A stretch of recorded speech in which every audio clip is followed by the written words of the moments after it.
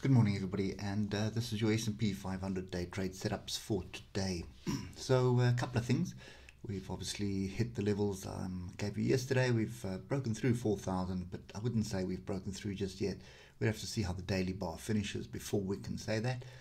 But we've touched 39.67, which is the level I gave you yesterday. And then we are flirting with this trend line. And if you want to know how we got the trend line, just go back, you'll see there's the first swing low, there's the second swing low, and I've just adjusted it onto this swing low here.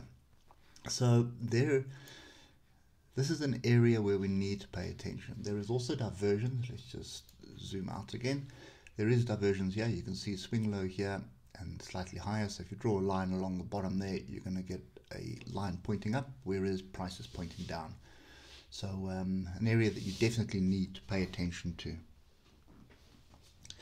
We start moving down through the time frames, and yesterday everything played out like it should have, but it didn't really tag levels for you to get in. So the closest level for the short was up there, which was the swing low here, and we kind of missed it. You'll see that on the lower time frames. I mean, there wasn't really an opportunity, and this is a key time to stick to your rules. So for me, there was no trade yesterday, nothing triggered, but the short was on, that was for sure. At the moment, looking at all the oscillators at the moment, looking at this pin bar that has just formed. So we've just formed the pin bar. It is after hours, but pin bar nevertheless, plus an inside bar there.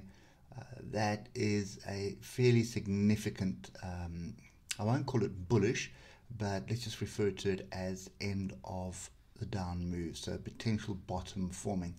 This 4,000 is really, really important, and I'm just moving this level up here because these two swing lows here are definitely going to be tested sometime, and that's 40.63. So at the moment, what you sort of need to pay attention to 4,000, because if 4,000 gives way, and I'm just going to go to the weekly for this one, if 4,000 gives way, which is here, that's the bit of support we have here.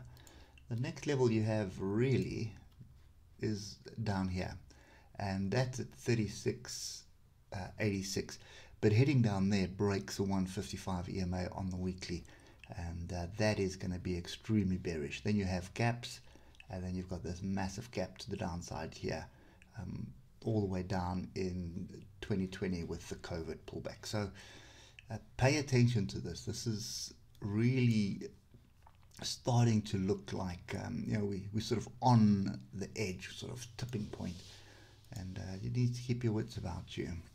Okay, so on the hour at the moment, we've just been trending quite nicely down in a fairly decent channel. There it is there, and I'll just adjust it to that. So it's really this is yesterday's price action was we started off in the range, broke the range, tested the range, and moved down. But as I said, if you look at, I suppose the only real one that you did get for an opportunity was there. But if you look at it on the 15 minutes, it really didn't give you the triggers you're looking for. This was the one, and then obviously you had the gap up there as well. So that was the area I was looking for. It didn't happen, and we basically just moved down in the channel. So at the moment, oscillators are pointing up. We have an inside bar. It's just off a level. We are breaking above the structure, so that is an entry for a long stop below the structure. I'd wait for the US Open for this one before jumping in on that, but not looking to go long by any means unless we start getting some confirmations. Really looking to sell, but I need to sell higher up. So ideally what I'd want to see is 40.68 being tagged for another reversal, another attempt at 4,000. So at the moment, if we do reject this area at 4,000, in other words, we've come back to it, and if we start rejecting it during the European session and start falling, and so just continue in this channel, definitely, so a short but a very small position. So trend is clearly to the downside. There's no two ways about it. The only thorn in our side is the level, which is 4,000. So 4,000 is a fairly significant level. So you want to pay attention to 4,000. If we have broken it, we actually sort of closed below it on the daily yesterday.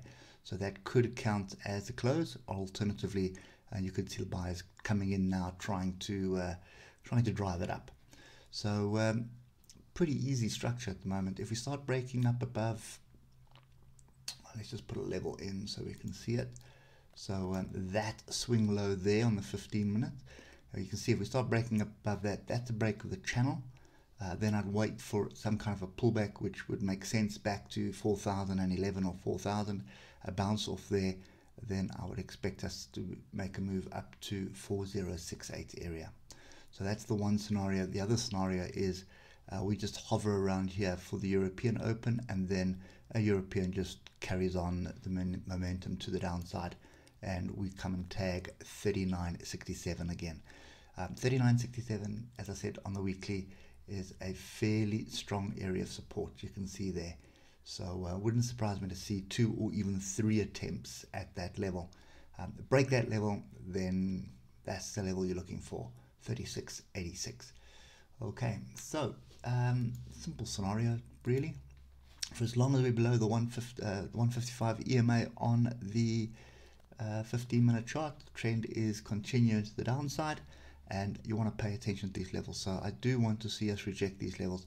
Could be rejecting this level here at 4010, 4011 area, but I really want to see a little bit more during the market hours before jumping in on that. So pay attention to this. If this is a rejection during the European session, by all means, there is a short.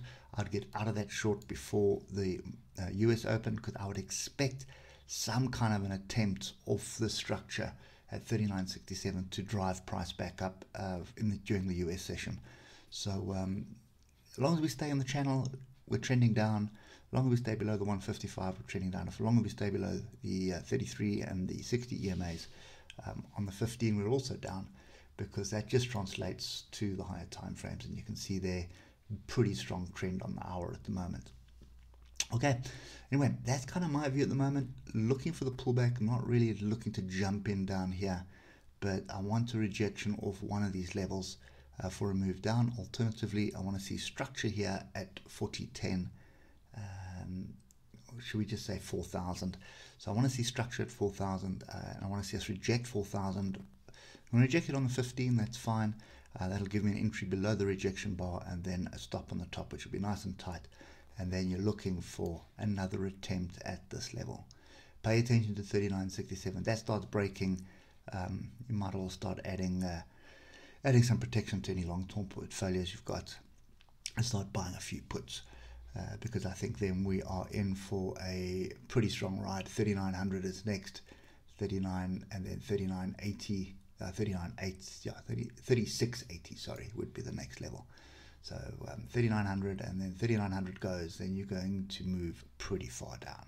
We're going to be in free fall, and then it's going to be interesting to see what the Feds do. But anyway, that's kind of my view today. Definitely looking to continue this journey down, but very wary of 4,000. So we need to reject that quite handsomely before I start getting in for that short.